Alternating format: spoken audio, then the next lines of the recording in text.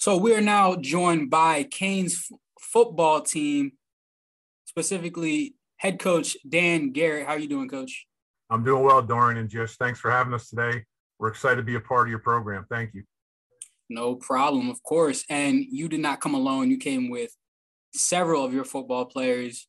We're joined by Dante Jamison, Anthony Bassani, Dante Capozzoli, Kyeon Taylor, Dante Jamison, and so many others. How are all of you doing? We're good. Feeling great. Feeling good. So leading into our first question, this is for Anthony. The 2020 season was really short. There was only one game played as a whole. So what were your thoughts following that season and, coming into this brand new one in the fall?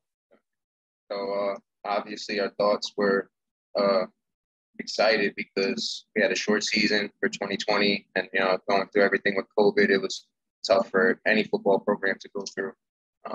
And then leading up to the 2020 season, obviously we're excited because we only played one game and we had a lot to prove. And, the rest of the games got canceled. So we were just super excited for this season to show everybody, who doubted us what we could do.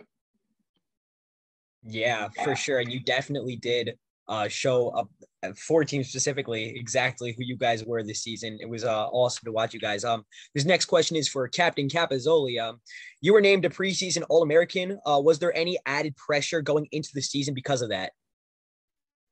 No, there wasn't any added pressure. It was always nice to see. I mean, it was a great honor, but I give a lot of that to my teammates. They helped me do everything. I mean, I wouldn't be anywhere without them. So it was a great honor, but it was really appreciated to them. Following your 0-3 start to the season, I know you guys did an interview with the Tower, specifically Coach and Dante, and you mentioned some of the things that you can improve on, and obviously you did, going on a 3-game winning streak right after. But, what was the message to the team to basically right the ship, Coach? Well, the messaging is so important, especially when you start 0-3. And the way we started 0-3, it wasn't close losses. We had a game in there that we thought we let one slip away against Utica, but the end result, we had 2 bad losses. And, really it was about letting them know, it's okay to feel the feelings that we felt. We all felt very disappointed. We all felt frustrated. There was other terms that we can't say in your podcast. But ultimately, we really talked about a lot of the messaging that we use in our program as a whole and the culture that we talk about, that the ultimate measure of man is not where he stands in moments of comfort and convenience, but where he stands at times of challenge and controversy. And we're only as strong as the adversity we overcome is one of our core covenants, our core value. And we talk about that constantly. We talk about it off season, in season, preseason, and obviously now we're in it. The ability for this group of young men to be able to be persistent enough not to listen to the outside voices was amazing. And it's a credit to them as a whole. And we're very young, but the leadership in this program behind the guys you're looking at, Dante Capozzoli, KT, Aaron, Nas Neal, Bassani, those guys who are older, the leadership was phenomenal because, they know how I feel about tough times don't last. Tough people do. And it certainly wasn't where we wanted to be, but that was the messaging. And there was nothing like adversity to refine and look at where we need to get better and reveal who we are as a team. And the big message ultimately was the fact that 0-3, as much as it was not where we wanted to be, had no bearing on what the season meant because we didn't start an NJAC season yet. So that was the real main sounding board, that the NJAC season started now. And we choose to make it what we wanted to make it. So we wanted to learn from those 3 losses. And ultimately now, looking back, we had the 22nd hardest schedule in Division III football because of those 3 games. And then there's 250 schools. So those 3 games prepared us for the conference and certainly wasn't where we wanted to be, but those guys were resilient and persevered to the point where they learned from that.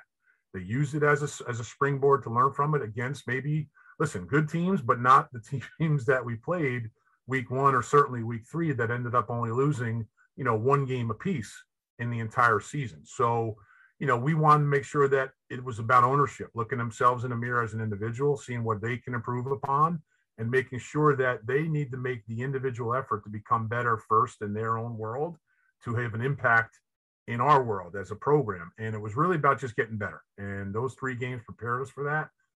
And we did. And the credit to them, they fought every day to make sure they got the ship right. And they righted the ship I'm just fortunate enough that they believed and trusted in their leader as their head coach to listen and buy in and do it. So that's really what it was. They stayed together. They stayed the course, and they worked their what's off to prove everybody that it wasn't just going to be, the same old season. And they did. They righted the ship.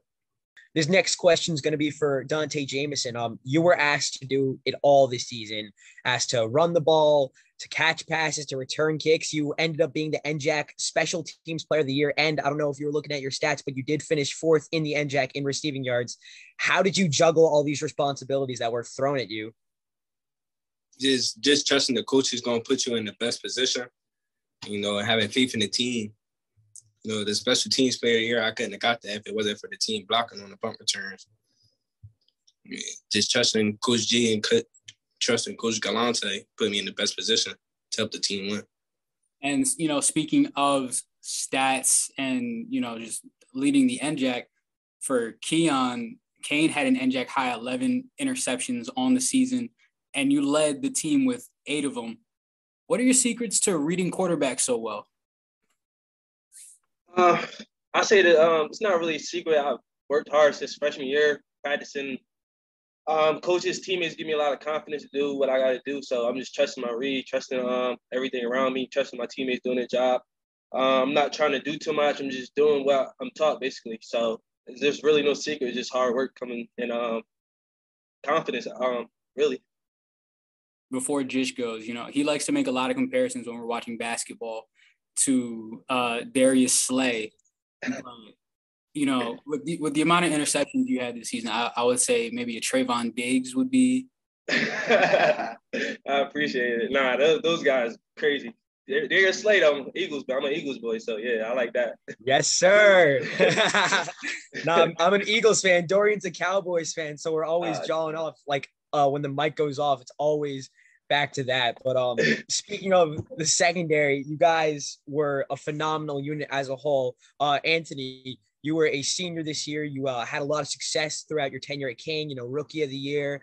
And there are some younger safeties on the squad. Tanner Ash, have you taken on sort of a mentorship role? And who are some of the younger safeties we should look out for that might have some success in the future? Yeah, definitely. I've definitely taken Tanner under my wing. He's considered, I think, a freshman because of the COVID year.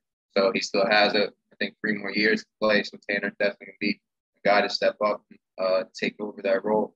We also have younger safeties like Lamar Winfrey and Cameron Mills. So we got younger guys, younger talented guys that could definitely learn a thing or two and then take that to up their game, their level of play. Is this a good time to let you know that he's coming back for his grad year, though? That he's not a senior? I think it's a good time. Great time to mention that. Yeah, that's it. Someone else on the defense that played very well, specifically in the homecoming game against TCNJ, was Aaron Cottrell. And, you earned your first NJAC honors of the season, being named to the all NJAC first team. What can you say about that honor and what it meant coming in your senior year? For me, I'm just pretty much grateful for it. All my hard work in the off season, working out and with the coaches on during spring ball. Pretty much, they pushed me. My teammates pushed me. So just all came together and felt good, I guess. It's good. Now for, again, Dante Capozzoli, you were invited to play in the FCS National Bowl. What can you say about that honor and what that means to you? Like Aaron said, I'm super grateful to play in front of like a couple scouts, a ton of people, to show my skills that D3 kids aren't like the bottom of the barrel that we could play. I would love to put my school on the map. So that's how I'm taking it, representing Kean down there. So it means a lot to be selected, and I can't wait to show off what us D3 kids have. I'm sure you'll represent all the D3 kids well. And for Coach, this was your third NJAC Coach of the Year honor, adding on to the list of awards that we've already gone through for the season. What does that selection mean to you and the work that you put in this season? Yeah, this one's a little more special than the previous two because when you're younger, it's maybe more a little ego-driven. But this one is special because we had 18 months of I don't even know how to define it. I mean, we went through last fall where we're on a staggered schedule where we're dealing with half our team and we're working out twice a week with me, Coach Galante, and Coach Kreider, and the other 2 days are Coach Graff. And it's not football season, but it's the fall, So, and then spring comes, and the one thing about the spring, which is really great, and it had a lot to do with our success, is I talked to Nas Neal about it today. We only had one game, but we were on each other for 11 weeks, man. We got to practice football for 11 weeks. And was so grateful for that opportunity to be around this group of guys. And it was a skeleton squad. We only had about 56 guys out there. But it was still 11 weeks together where we got to be together at 5:30 in the morning and, 16-degree weather. But it was an opportunity to get better at football. So this one was more special than the other two because, you start to appreciate what it really means. And I'm just surrounded by great kids, man. I'm surrounded by great young men. The coaches I had, we had a lot of things behind the scenes that people don't even know about. We lost 5 coaches in late July, early August for all various reasons. So, someone got a principal job, someone didn't want to get vaccinated, and on and on and on. So we lost 5 of our coaches, 2-3 weeks before camp. And it's a skeleton squad in the coaching staff this fall. So the guys that I was surrounded by, players and coaches, this was a phenomenal team award where coming off of 18 months of whatever the heck we went through, it just means more than ever because 0-3 could have went a lot of different ways. And to finish second in the conference where you're selected 7th, this team, they fought daily to make themselves better, not just for themselves, but for the team. And they care about each other, man. There's something special when you have a group of guys who truly care for one another. So this award is definitely more of a team thing and a program award than ever in the past. Just because the group of men I'm surrounded by on a daily basis, I'm grateful for. And kind of a follow-up to that, this team was very special this year, but you are going to have some people, of course, leaving. They've used up all their eligibility. What are some of the hot names in the underclassmen sphere that we should keep an ear out for? Well, I mean, we have 13 seniors coming back, and obviously some of those guys are here right now. Anthony Bassani's a name to keep on your radar.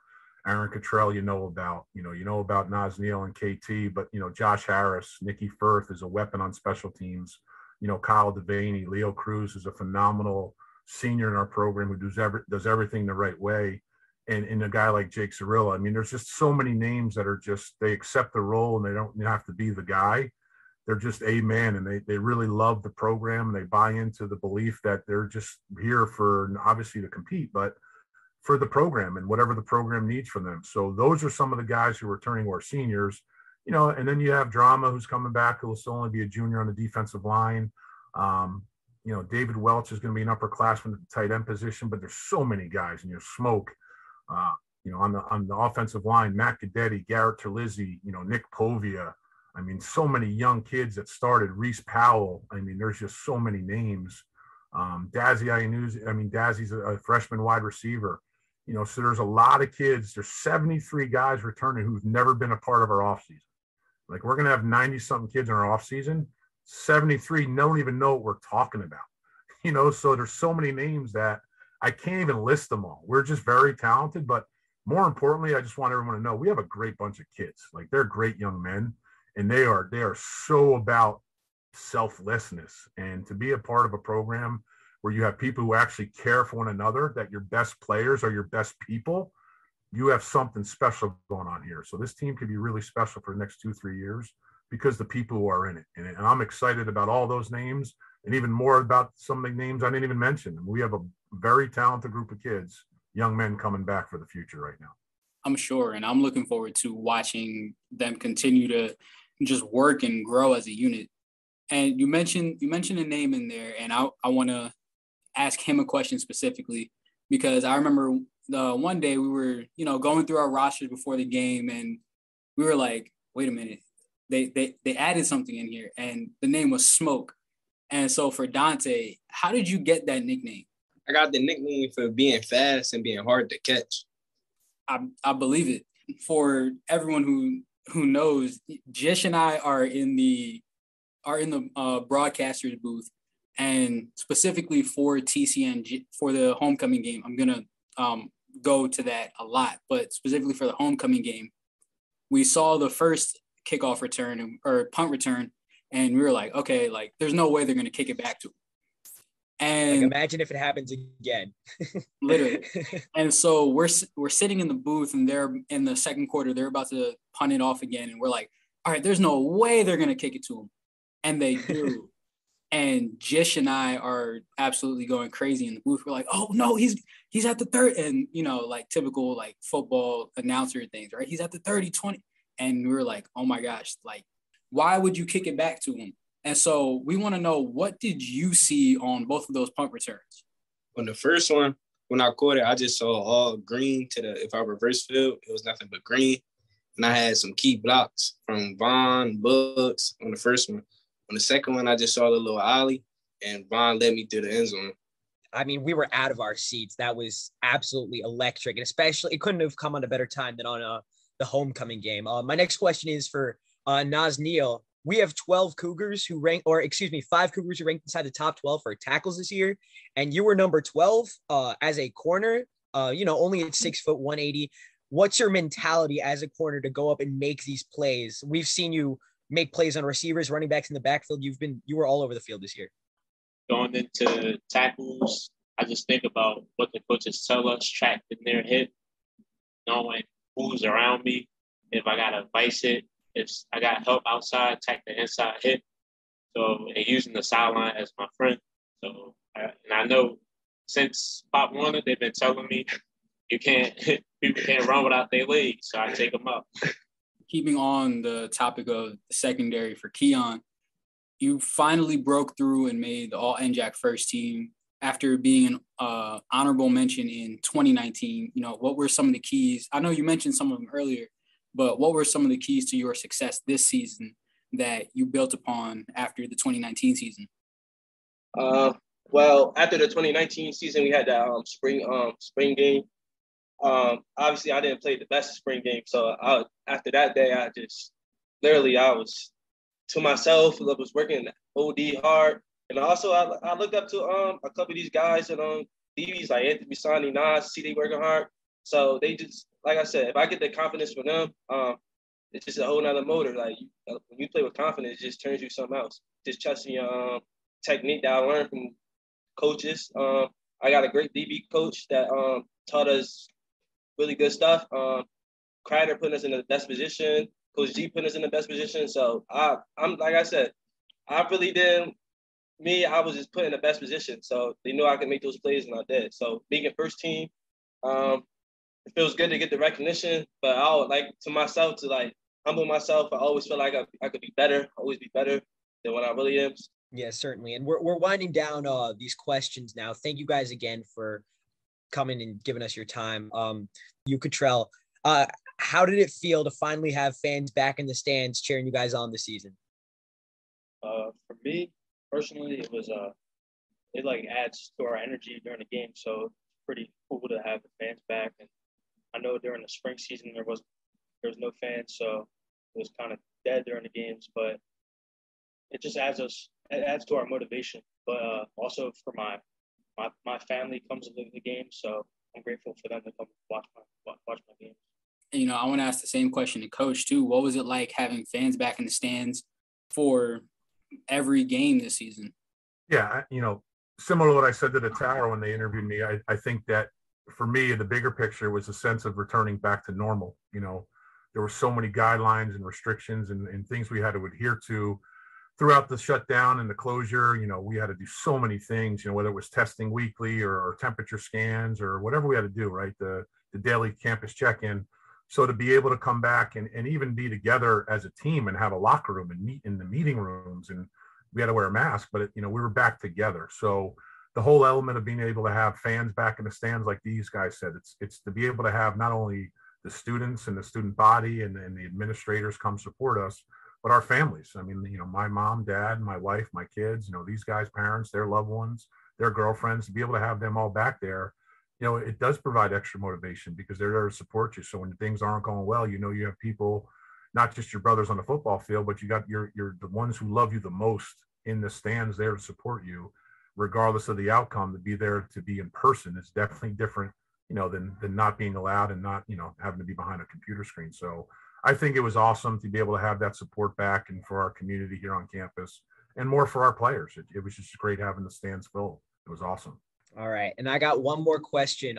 For new students like me here, we saw a tradition in the pregame huddles. Somebody was holding a hammer every single time. I got to know what that's all about. So I'll give my dissertation and I'll let those guys come in next. So look, man, we have a worker's mentality. Like at the end of the day, we talk a lot about hard work doesn't guarantee you success, but not working hard guarantees you failure. So the hammer for us, we talk, there's a couple analogies, but it's a workman's like attitude. And, in football specifically, it's really, all right, there's one of two things, right? In football, you're either the hammer or you're the nail, and we don't want to be the nail. So we want to be the ones dropping the hammer, because if you're the nail, it doesn't turn out well for you. So it's more of a mindset. It's more of a fixture of, hey man, this is what we are. This is what we're about. We're going to go to work, but we're working hard we only had 9 games this year. But we worked hard for, probably close to 340 something days. So in our sport, we play 1 game a week and we only get a certain number, and it's not a big number. So we're preparing almost 85 to 90% of our calendar year in a weight room, on the field, in practice.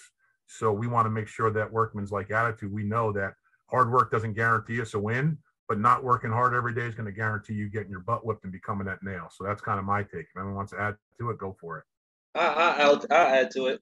To me, it's like, as a competitor, as a student athlete here, like, who doesn't want to have that hammer coming out, leading the way? So you feel me? We're fighting for that.